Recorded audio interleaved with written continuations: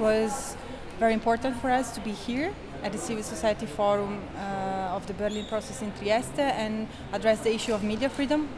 Of course, the issue has a regional dimension. The colleagues in the panel highlighted the many problems that there are, but as OBC, something we really care about is to stress that it's a European issue, and one of the potential help that we could bring about is to foster the creation of transnational networks,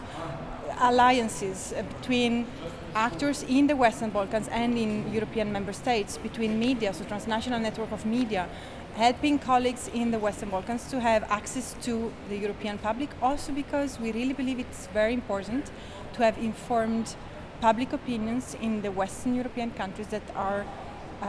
understanding what is the situation on the ground, and through this understanding can put pressure on EU government to support Commission's policies towards these Western Balkan countries in relation to media freedom too.